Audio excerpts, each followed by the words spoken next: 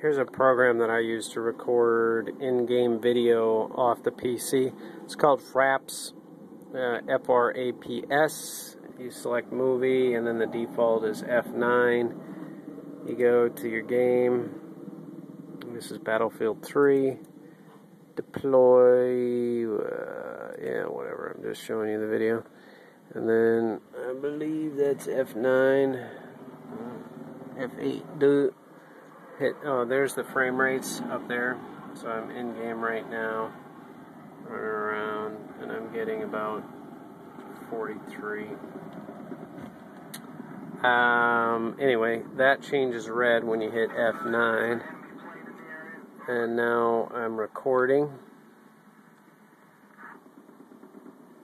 And then you hit F9 again to stop.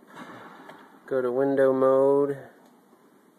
Go to computer. Go to program files, I think. Where are you? Fraps. Oh, C drive. C drive treater. There it is. Go to movies. And